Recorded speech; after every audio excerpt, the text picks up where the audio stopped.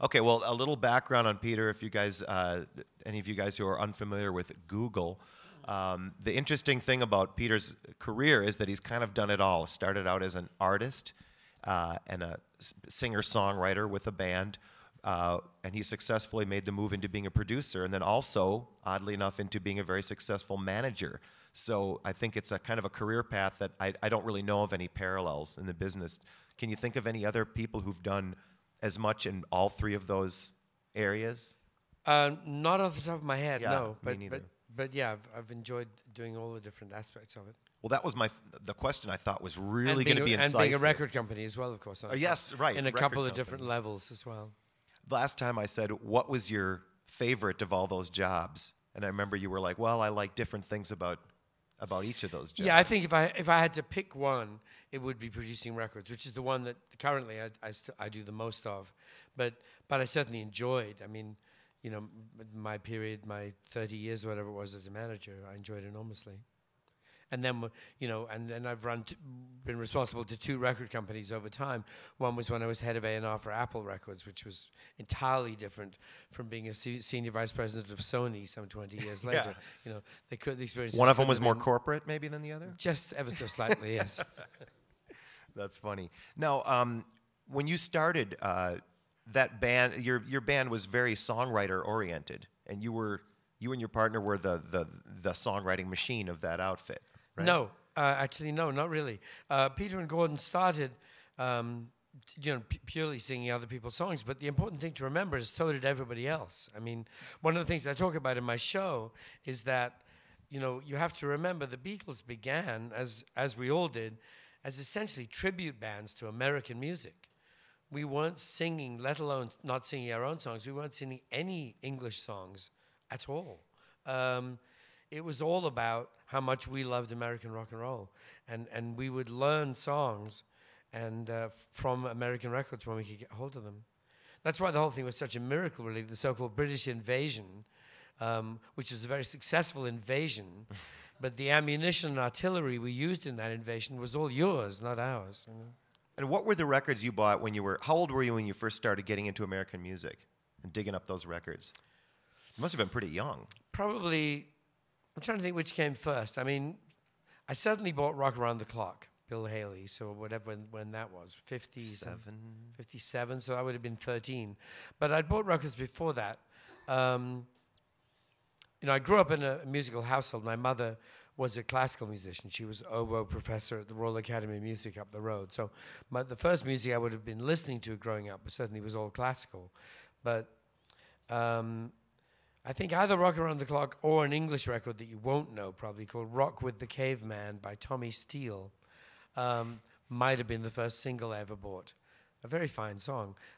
Tommy Steele, some of you might remember, because he went on from being a rocker, then he became like a musical star. He was in musical theater? Musical theater, musical movies. There's actually a couple of hit American musicals that he's in.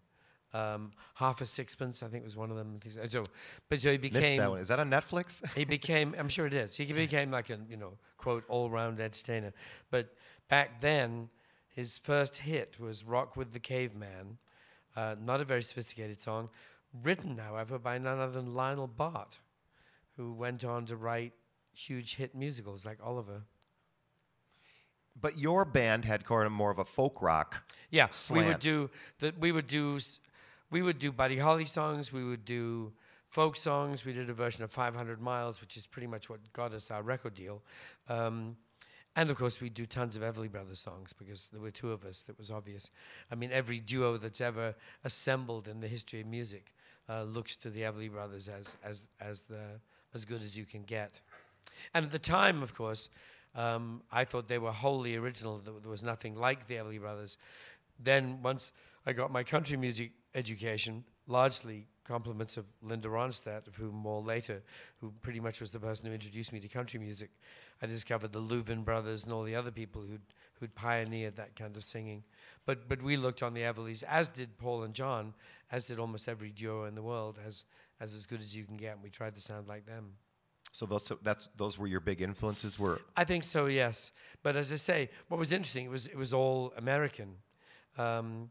an interesting thing happened actually only a few years ago, which is, because most people start off imitating somebody else, Yeah. or doing their best to do so. And it's just important to pick good people to imitate, and the Everly Brothers are very good. So we were trying to sound like the Everly Brothers and failing, but in the process of failing, coming up with a sound that people actually liked. And I remember it was only quite recently that David Crosby, who I've known forever and ever and ever, told me, and I was talking about, well, I assume when you guys were singing together, when him and... Graham Nash. No. I'm talking about Birds at the very beginning. Okay. Crosby and Chris Hillman. Yeah. When he and Chris Hillman were singing harmony parts together, I said, I assume you were trying to sound like the Everly Brothers. And he went, no. He said, we were trying to sound like you guys. Because at the time, of course, the time they formed the Birds, it was cool to be an English band. Right. So they were trying to copy us while we were trying to copy the Everly Brothers. In neither case did we succeed.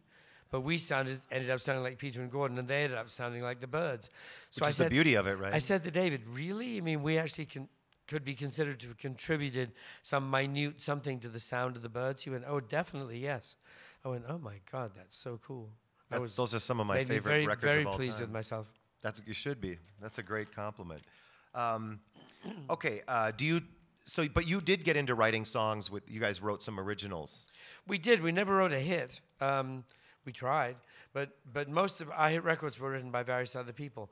So we wrote quite a number of songs, and I've continued to do that over the years. So you still write now, and that was going to be my question, is if you still write now, and do you often maybe co-write with artists that you're producing, or how does the writing come about for you? Yes.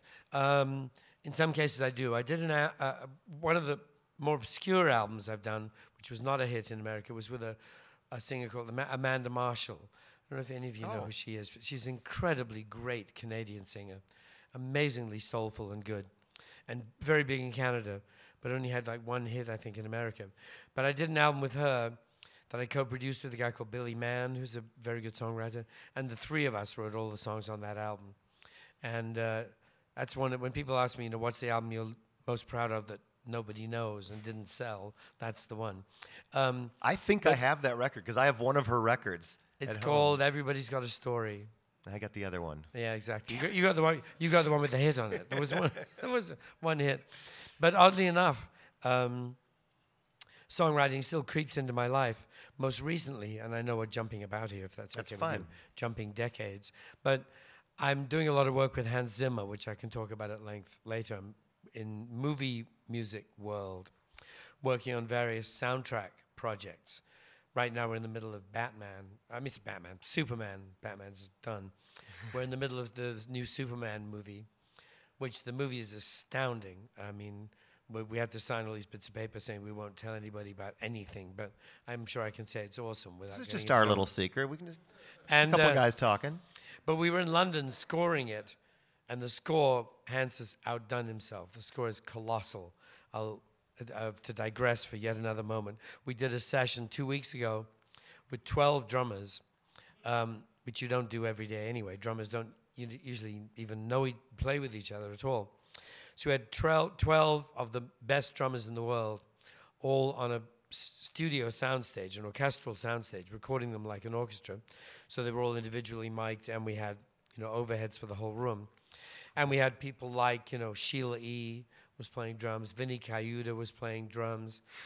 J.R. Robinson was playing drums. Jason Bonham was playing drums. Pharrell Williams was playing drums. I mean, seriously. Nobody else could make a record anywhere in the world that day. Exactly. This was the real thing. And what are the other? I forget all the other. The guy from Slipknot. No. I mean, we had all these. Incredible. Jason was amazing. I'd never worked with him before. He was colossally good. But we had all these amazing drummers. I mean, the major drummers you could get, all playing this thundering stuff that Hans had written for Superman. So when you and we did some sampling stuff, of course, too. So when you see Superman, and when he takes off, there's this huge thundering noise happens, and in fact, that spread around your head in the 5/1 mix is all the best drummers in the world. That was fun. Oh, I bet. Anyway, what was my point? My point was, back when we were doing Madagascar 3, which was really fun. I didn't know the Madagascar movies at all. You may well not, probably not having children of the appropriate age. But I hadn't seen one before, so I went back and watched 1 and 2, and they're actually very clever, very smart, very funny movies. And we were doing 3, and we were doing some scoring in London.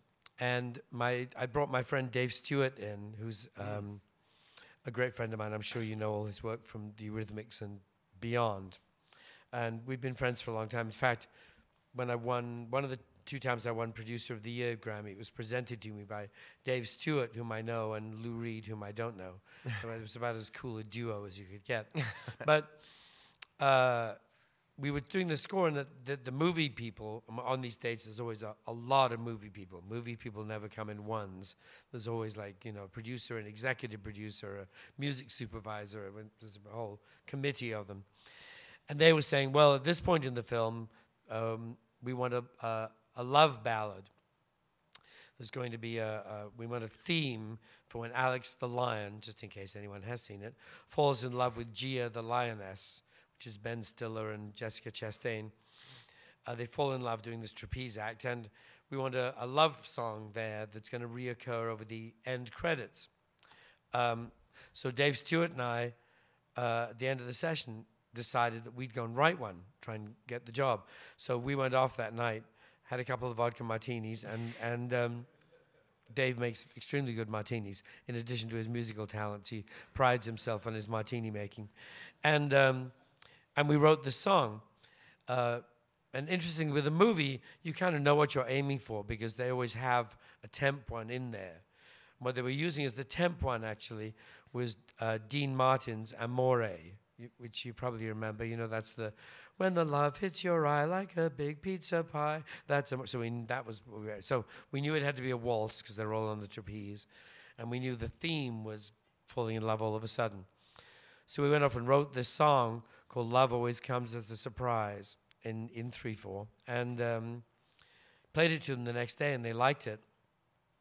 And then they tried it, you know, and just that we did the rough version on Dave's iPhone.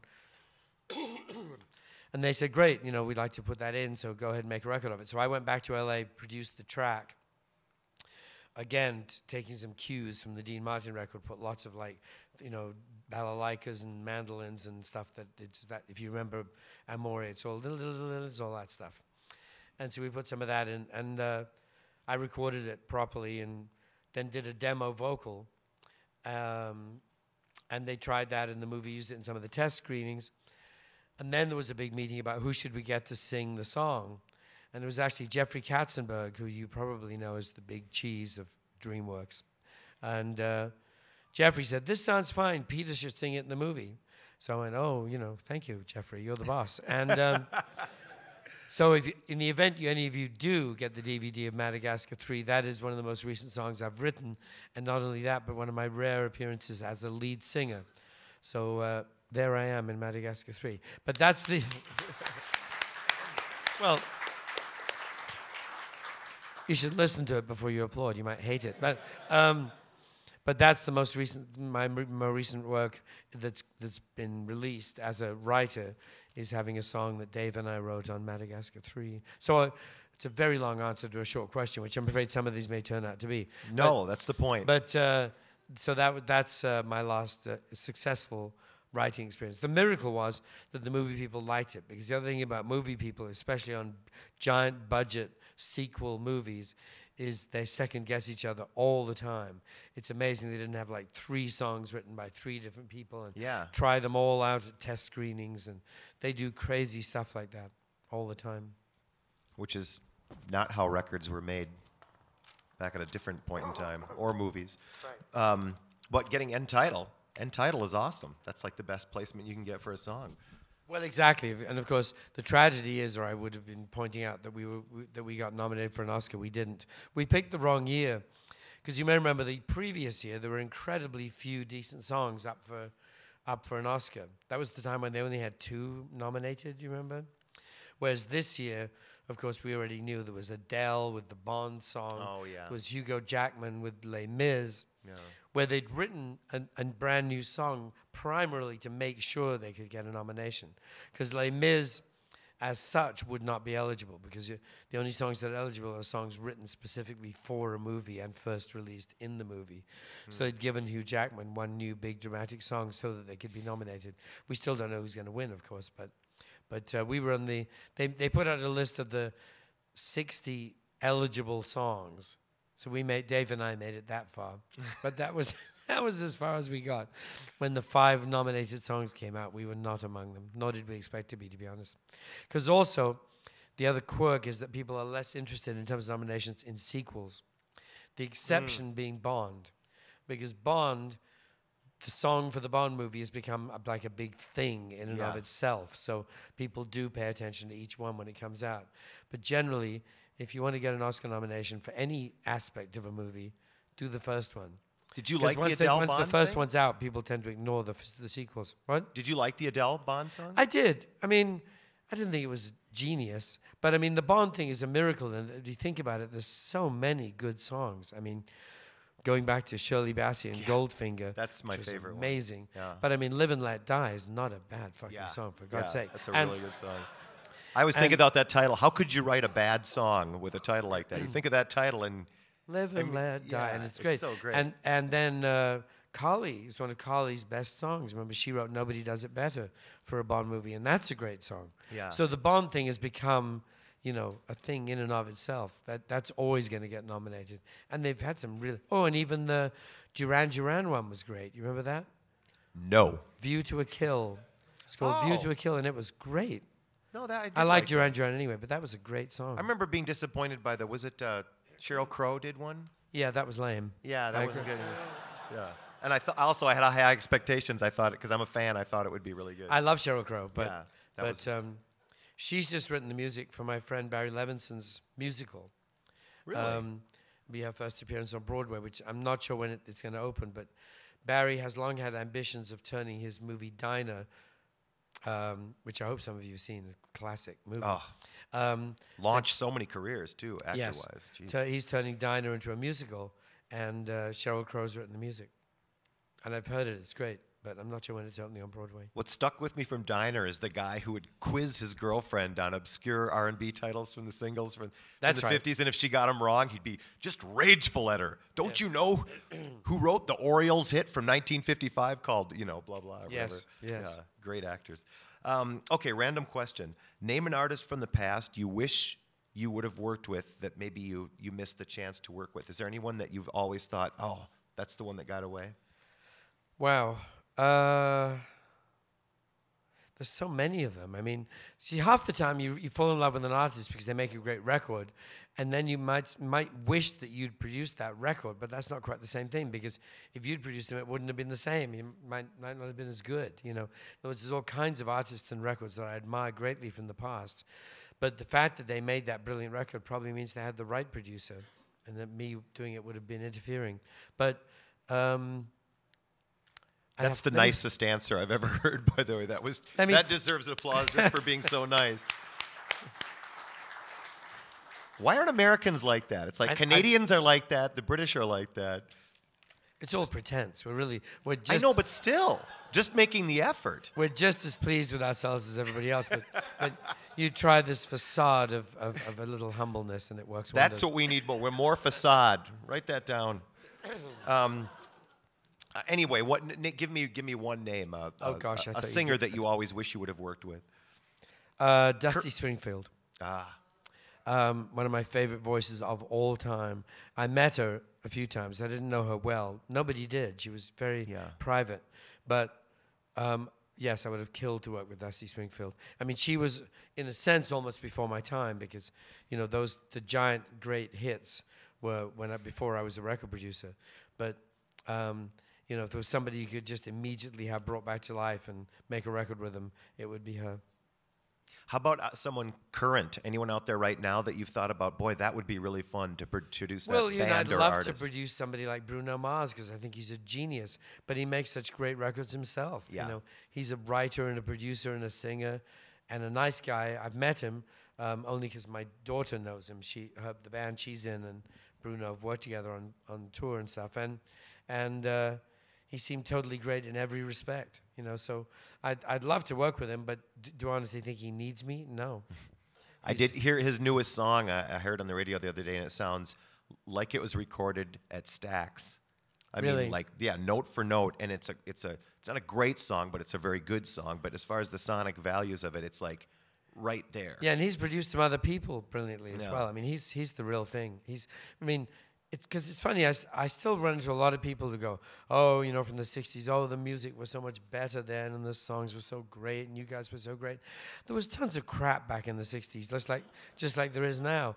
And the idea that that they don't write songs like that anymore is total nonsense.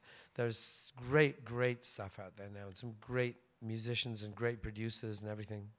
I like that, though. I noticed that last time. You don't tend towards nostalgia. You have fond memories, but you're not one of those, things were better back in the day guys. No, which they there weren't. are a lot of people like that. In some respects, there were people paid for records. That was nice, but I remember that. One That was awesome. One gets nostalgic for that concept. But other than that, no. Musically, I'm not nostalgic at all. Yeah. No, I'm not either. So let's talk about this. You're working on an upcoming record. Was it Elton's idea to do a version of the album "Goodbye Yellow Brick Road" with current singers? Yes, I interpreting think the it was song? his idea, or something he and the label came up with collectively. But yes, he called me. I mean, we're friends. I've known him forever and ever and ever. He was actually reminding me. We had lunch last week, and he reminded me of the story that when he very first played the Troubadour, which was the first time I met him. I didn't know him back in London, and the very first Troubadour one, we'd met the night before. I think we knew each other through somebody, and I'd invited him over, and he and the band all came over to my house. And what he reminded me of, which I'd forgotten, was that James Taylor was there, and Kate Taylor, James's sister, were there as well, and they all spent the day out of my house because I had a swimming pool. And I think whatever motel they were staying in at the time didn't have a pool. And which is inconceivable now when you think that I'm sure Elton never stays in a hotel room that doesn't have a pool, let alone a hotel. A pool in the shape of Elton John. But exactly. He called me up and said that Universal and he had this thing that it's the 40th anniversary of Goodbye Yellow Brick Road, believe it or not, which came out in 1973. And so we're going to re-record 7 or 8 or as many as I can talk Universal into paying for of those tracks in new versions by new contemporary artists. Can you talk about who's on yet? I suppose I can. Maroon 5 are doing the song Goodbye Yellow Brick Road. That's confirmed. Candle in the Wind, maybe I'm not supposed to be saying this, I don't know, but Candle in the Wind we're doing with Ed Sheeran. Do you all know who Ed Sheeran is? Yeah. He is so great. He's amazing. I mean, I loved his record the minute I heard it. I thought he was amazing. I heard the A-Team, and then I heard Lego House. And he's completely brilliant. Then I went to see him live because I went to Nashville last week to meet with him to talk about this and saw him live. He's unbelievably good. I mean, because it's just him and the guitar, and he does all the loop stuff, with the loopy pedal and things like that. But he does it so much better than.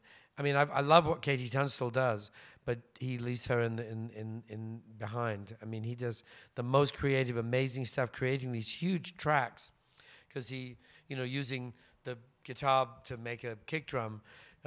Sort of a la Rodrigo and Gabriela, who I've also worked with, who are my guitar heroes. And then does some sort of human beatbox stuff on top of that, and then some guitar stuff on top of that.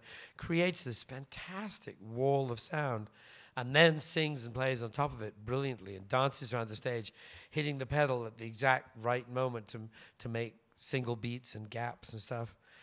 And then he'll do a song completely just on his own with the guitar and bring the house down. He's an incredible singer. And I mean, in fact, he and Bruno Mars would be the ultimate duet because they're both just unbelievably good at everything. Who else is going to be on the record besides? So he's doing it, the two of them. We're talking to, as it were, all the usual suspects. Talking to Lady Gaga, who's an Elton friend and fan, to Katy Perry, to, I'm trying to talk Taylor Swift into doing All the Young Girls Love Alice, because I think sung by a young girl, it assumes a whole other slightly sleazier aspect that I find very appealing. But I have a feeling. It's high time. I think. But it's I have a definitely feeling time. that Mr. and Mrs. Swift may not feel the same way. And Mom and Dad play a big role in that career.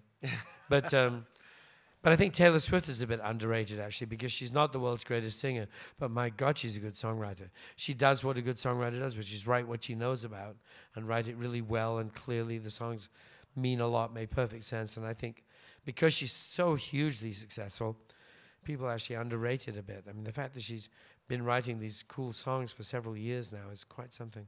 Are they going to get anyone like a country artist to sing Roy Rogers or some of the? Because that album is like it takes you around the world with Jamaica and all the different. We've looked at that, of course. Yeah, and if you absolutely we have.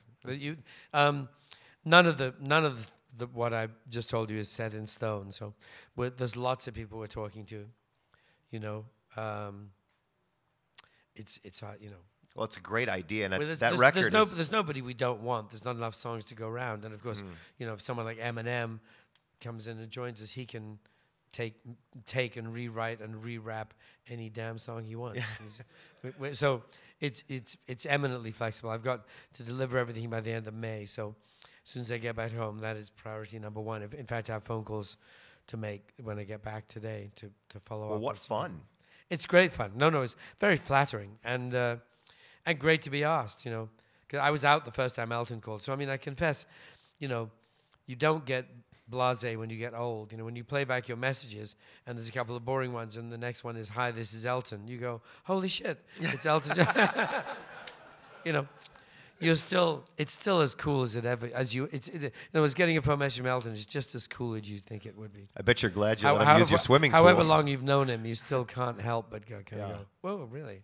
That's cool. Well, it's just that's like one of the first albums I ever shoplifted, and I still have my copy of it. That and Captain Fantastic right after. I mean, it's like Gus. Yeah, well, I went to that first show at the Troubadour, you know, which was the first time he came to LA and just blew everybody away. By the end of 1 week, he was the biggest star in LA. Everybody was trying. And to that was go. just trio. It was all about the piano and the burn down the mission and the. Yes, it was trio quartet, I guess, because guitar, bass, drums, piano. Wow. He had guitar there for sure.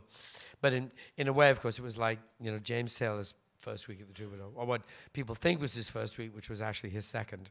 You know, the week we did with Carole King and Danny Korchmar and so on at the Troubadour, which was the one I recreated and reproduced 2 years ago or whatever it was for that Carole and James back at the Troubadour. But we'd actually played the Troubadour once before with James on his own to a half-empty house. But that one seems to have left the history books. I like the shows, though, where you were there and there was only 20 people there, but it gets to be legendary, and 10 years later, you know 500 people who swear they were there and saw it. Oh, yeah, the people who were, the James and Carole one at the Troubadour, you know, I've talked to so many people who were there. Well, it's just like the number of people at Woodstock. I mean, there were a lot of people there, but if everyone who says they were there, it would have to hold, you know, 20 million. You know? Yeah. One of them was me. I was totally at Woodstock. I was there. You were there? I was at Woodstock, yes. Did you have a good time? Yes. I mean, it was all to do with getting in, which was hard because, you know, the traffic was crazy and all that stuff. Finally, you had to bullshit your way into one of the helicopters, which was the only way to get there. And the only artists in their immediate circle were there. And so we got on the helicopter, and I spent one day... but I mean, I wouldn't want to be out in the audience. You know, the joys of wallowing in the mud would be lost on me, even when I was young. Yeah. And but I was backstage. The terrible thing is, and I'll tell you, it's a weird psychological phenomenon that I realized I'm no longer entirely certain when I think back who I saw from standing on the side of the stage and who I saw in the movie. You know what I mean? Because we've all seen the Woodstock movie so many times, and there's so many great performances. I know I saw Richie Havens from the side of the stage, and then I know he's also in the movie. But there's other bits and pieces of it where I'm actually blurred together. You know, they talk about this false memory business and you know, how eye testimony is so unreliable. Some people, I go, I've seen it, but I'm not sure if I saw it because I was there that day or because it was in the movie. But my only other interesting celebrity sighting was that we had procured, in addition to this helicopter ride, we got a motel room, which was really hard to get. I'd got a key from some artist who had an extra key. So we had a room because it was impossible to get out of there. We got back to the hotel, and the place was, of course, packed, and there were people sleeping in the lobby, and because the whole thing was chaos. And I was walking down the corridor to my room, and somebody was passed out, lying across the corridor. And as I stepped over them, I looked down and realized it was Janis Joplin, and went, whom I never met, but I did step over her once.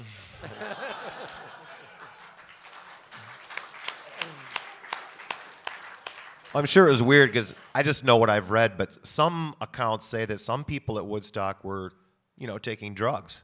And it's unsubstantiated, but I don't know if that might color the experience or... Actually, I don't think I think I was sober as a judge at Woodstock, as far as I can remember. Well, I mean, we were smoking dope, but that doesn't count. But, nice.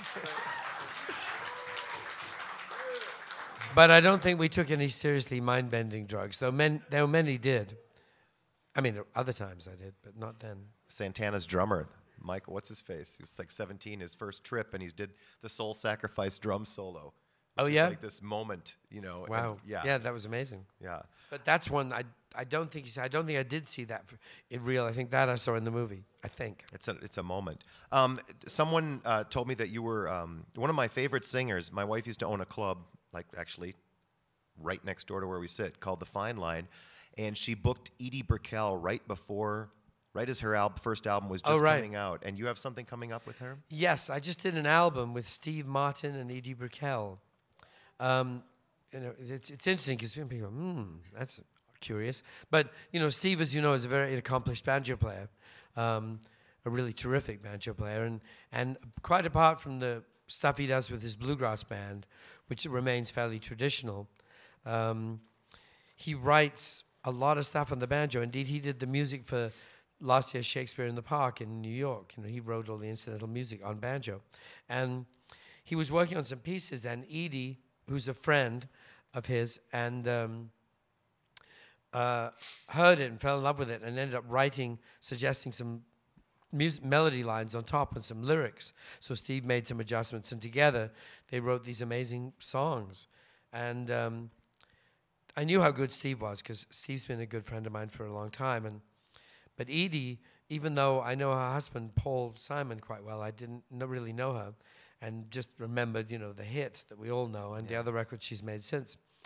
But my God, is she a good singer. She was amazing. So we, anyway, I was having dinner at Steve's house, and he played these demos that she'd sent back to him. The beginning of the process was all done on iPods and iPhones and stuff, and sending things back and forth. And he'd send her the banjo parts, and she'd play them and add on the vocal and send them back. And he played them to me, and I gave him some suggestions about how some of these things could be done, and then flew back to LA. And the following morning, he sent me an email saying, "Do you want to produce the record?" And I emailed back, "Yes, yes, yes." Literally that. He kept the email. So I recorded the banjo and vocal all in New York, and then added a whole lot of other stuff. It's not a bluegrass record. I mean, we used a fiddle and a mandolin on a couple of tracks, but we also I used a lot of piano and drums and electronic instruments and sound effects, and it's interesting. I'm very proud of it. It comes out in April on Rounder, but that was a fantastic experience. And also, of course, and this may mean nothing in this room, but to people of a certain age, you have to remember it is Steve and Edie. Oh my God. Does anybody know who Steve and Edie are? Oh, okay, Steve Lawrence and Edie Gourmet? Steve Lawrence and Edie Gourmet. Anybody? Immensely famous. The Edie was spelled differently. Edie Gourmet spelled hers with a Y in it. But so we're actually, it is Steve Martin and Edie Brickell in the same way they used to be Steve Lawrence and Edie Gourmet. Did you meet Steve Martin's wife? Oh, yes, I know Anne very well, yes. My brother lives in New York. He's an author. They were a couple for a couple of years. She broke up with him, started dating Steve Martin. I still don't think he's over it. Yeah. Well, of course, I like the story where the older man wins out, but I'm not immune to the charm of that. Yeah, exactly. It's great. There's hope for us all. He's still, to this day, he's like, "Oh, he's not that funny." Sure, John, he's not that funny. He's struggling. He's a struggling comedian. Right, exactly. He's funny and charming and rich and talented. But maybe that's not what you're looking for. Okay, random question. Gun to your head, favorite drummer you've ever worked with in the studio? I'd have to say Russ Kunkel, because Russ, was the first major drummer I ever worked with in the studio, and he wasn't a major drummer at all. The Russ Kunkel story was, I went out to, this was before we made the album that became Sweet Baby James. I was, this is when I'd left Apple, which is another story. They're all stories. And in the show, you get them all with video and audio and all kinds of little illustrations. I'd left Apple. We were coming to America to make an album for Warner Brothers. We'd got off Apple, and I was signing James to Warner Brothers. I dropped James off on the East Coast into a little rehab, and came out to L.A., made the deal with Warner Brothers, was looking for a band to put together. The people I knew I wanted to use was Danny Korchmar, who's a guitar player who features very largely in my career and James's career. Because Danny I first met when he played in a band called the King Bees that backed Peter and Gordon on the road on a couple of American tours. Danny's a brilliant player. Steve Cropper's his idol, which was good enough for me. And he could play all these great Steve Cropper licks. Then later on, he was in a band with James. I know this is a longer answer than you needed, but he was in a band with James called The Flying Machine, broke up. James came to London. That's how we met. I'll get to that story later. But meantime, here I am headed to L.A. to make this album. Had a drummer. I'd also, by this time, met Carole King and become friends with her, and had heard not only all the amazing songs she'd written, but I'd heard her demos of the songs she'd written, and realized what a terrific pianist she was and how much I liked her accompanying style when she was accompanying her own songs. So I asked Carole if she would play piano on the record we were about to make, and she said yes, she would. We used a couple of different bass players, but I was in the quest for the perfect drummer. Now, back at that time, all the LA drummers were still trying to play like Hal Blaine. Hal Blaine, as some of you may know, is a genius drummer. And there's this new movie about that whole group, the Wrecking Crew, which I haven't seen yet. They did a showing here of it at screening, and it's just... I hear it's great. I cried. I hear it's amazing. Hal Blaine is a brilliant drummer, but he's quite a busy drummer. He would do those, big, amazing, impressive fills all over the place and stuff. He was terrific, is terrific, still around. But I was looking for something entirely different. The way I was hearing this James record, I was looking for something much more sparse. And I went to a rehearsal by Jon Stewart. Now we're getting slightly more obscure. Anyone know who Jon Stewart is? Not the one who's on television, I need not add. He was a guy, he was in the Kingston Trio, which was a very successful folk trio back then. He also wrote a song that was a gigantic hit. Turning Music into Gold? Is that the turning music? There's people out there turning music What's into that? Is that his big hit? Maybe I'm remembering wrong. No, he never had a big hit himself. He wrote a big hit for the Monkees. He wrote the Believer song that is the one Neil Diamond didn't write. Let me get this right. I'm a Believer, a Daydream Believer? Exactly. One of them? Which one did Neil Diamond write? Thank you. You're right. He wrote I'm a Believer. I shouldn't get the muddle up. Neil wrote I'm a Believer. Jon Stewart wrote Daydream Believer. Da da da da da. And that one. Great song. Anyway, so that was John, and he was in the Kingston Trio. Then he was out on his own, had his own career. I went to a Jon Stewart rehearsal. He was prepared to go out on a club tour by himself. Heard this drummer who was so fantastically good. He was keeping perfect time, but playing really simply. He hadn't been listening to Hal Blaine. He'd been listening to Ringo, He'd been listening to simple, to the point, the kind of drumming where every fill is a thing, is a melody, is a rhythm in and of itself. So I fell in love with him, and drum-wise, and asked him if he would come and play on this record I was about to make. He'd never been in the studio before. Well, he'd never done a session for anyone else before. He'd been in the studio once before in a band, got a single. So he asked him, we rehearsed every day at my house, and rehearsed 3 songs each day with Carole and Danny Korchmar and Russ, and then went in the studio that night and cut those 3. And so we made the whole of Sweet Baby James in under 2 weeks. It cost $7,600. and Russ's fills. If any of you remember the fills he played on Fire and Rain, which we had him play brushes on that track, and there's those big gong gong gong gong fills. Sound like thunder. That are just amazing. So I think because of that whole story, and because Russ still is one of my favorite drummers and still plays brilliantly. I don't know if anybody got to see a Buddy Holly special I did a couple of years ago. I did a PBS special tribute to Buddy Holly that I co-hosted with Chris Isaac. And that there was Russ in the band, still playing as brilliantly as ever. I'll still use him anytime I can. So he is my favorite studio drummer, partly because I love the way he plays, and partly because he's a totally cool guy who's played such a big role in my life. I saw him play with Nicolette Larson at the Fine Line once, I think. Oh, that was his wife. They were married. Oh. They were married, and then Nicolette tragically died of some horrible disease. Yeah. Yeah, he was great. Yeah. He was a fantastic He's drummer. an amazing, amazing drummer. How about some of your favorite, we'll do a couple more questions here, and then we're going to think of some hopefully inappropriate, deep, dark, probing questions from the audience here. So please, yeah. Nothing embarrassing yet. Let's go. I'm doing my best and just striking out here. I tried to hit you with Courtney Love last time, and I got nothing. So. Oh. Well, no, I never did. But of course. There's that British politeness again. No, anyway, my question was, any of your people out there right now that are producing records, besides Bruno Mars producing his own records, that you think, I'm just wondering your thoughts on Mark Ronson or any of the producers out there right now that are making records that are some of your favorites? Yeah, Mark is brilliant. I love his records. He's terrific. I know him vaguely. The way I know, find an awful lot of people I know now because I know their parents. You know, it's what happens. I know Mark Ronson's mum very well, Anne, and my daughter Victoria is very good friends with Samantha Ronson, and they're a great, brilliant family. I mean, Mark has made some astoundingly good records. I've never watched him work or anything. I'd love to. But, I mean, the funny thing is producers tend to end up knowing very little about exactly what each other do or how they do it, you know. But I know he plays a bit as well, and he's spectacular.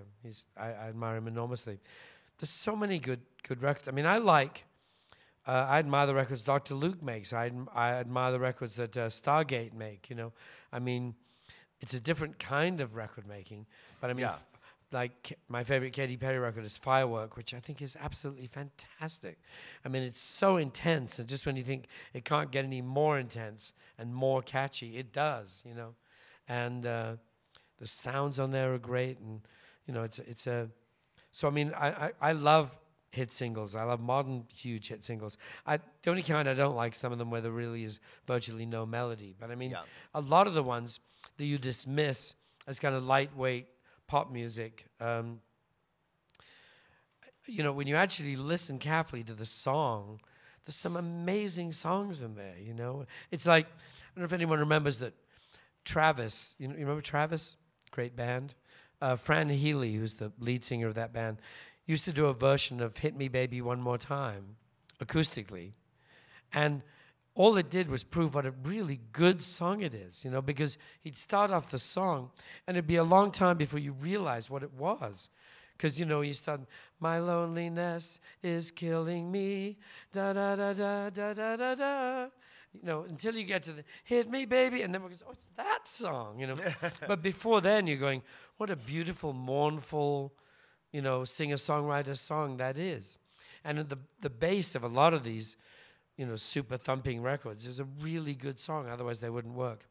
So what other producers? God, so many. T-Bone's a friend of mine. I admire his work enormously. And we have got to watch each other work a bit because we're in the same town and we're friends. But I'm trying to think. He's actually been working with Elton lately. They're making a record together, which is sounding fantastic. Did he do the Elton Leon record? Yes, he did. Yes, yeah. he did. Yeah, he did. I'm a huge Leon Russell fan. Yeah, as of course is Elton. I mean, that was Elton's hero. You know, that's all he wanted to do was meet Leon Russell when he came to America. Okay. Oh, really? God, we only just started. Okay. Any questions? We got time for You're only about 5-10 minutes at the most away from your radio interview. So if we can get one. What time are we supposed to be at the radio thing? We're supposed to be downstairs at 4:10. Oh, okay. All right. Who's got a great question? Questions. Someone run up here and Or just yell. yell your Whatever question into this microphone. That was my instructions from my superior, from one of my superiors. I'm going to get one question here. I'd like to know a little bit more about. You got to say your question into this microphone. Apparently, right you here. have to be recorded Sorry. for posterity. Protocol. I guess I'd just like to know a little bit more about your experience at Apple. Oh, More about Apple. yes.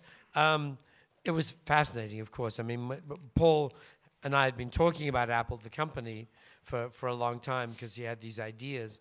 And as it grew nearer, first he asked me if I would produce some records for Apple because he'd watched me produce some stuff. He'd even played on a couple of tracks I'd produced, which is yet another story I could tell. But so then, and when it became real and they launched it as Apple, I was head of A&R for the label by that time.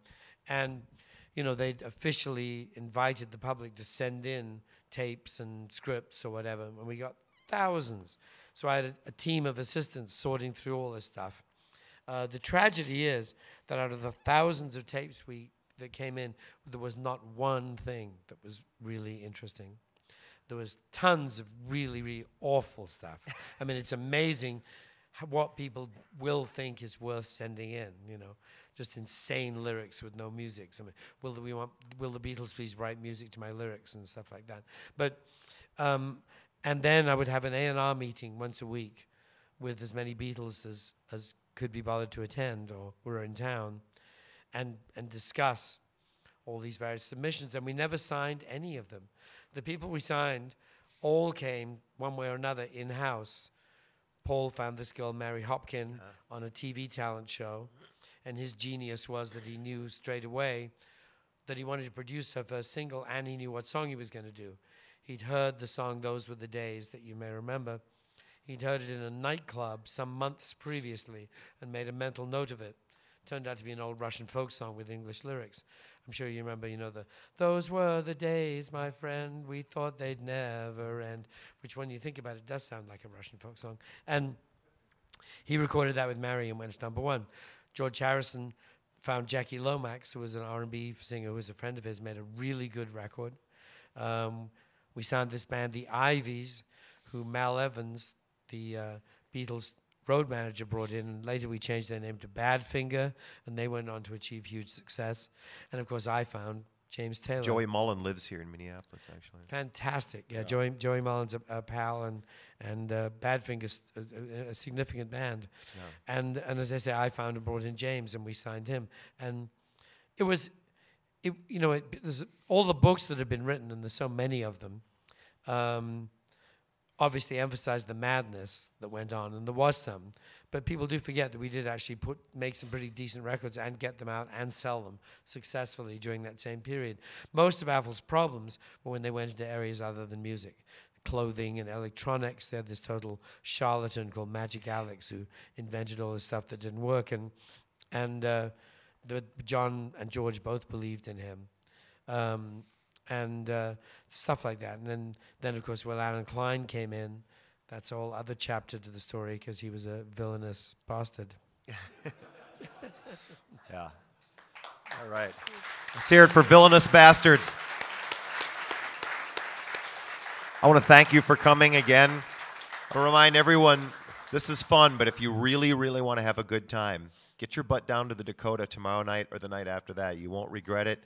It's an amazing show, and you'll have the time of your life. So thanks to we're going to see if there's any such thing as a kind of student discount or something. I have no idea. But I really do think there is. I shall, if there isn't, we shall endeavor to create one. But one way or the other, it'd be great to see. And half the fun of doing these shows also, by the way, is that I do hang around afterwards and talk to everybody, and so there'll be yet another opportunity for unanswered questions, because I do sign stuff and talk, and that's why I like playing it in small club places. We can actually meet the whole audience, or as much of the audience. Obviously, if somebody walked out and discussed and didn't like it, you're happy. You don't meet them, but you meet all the other people.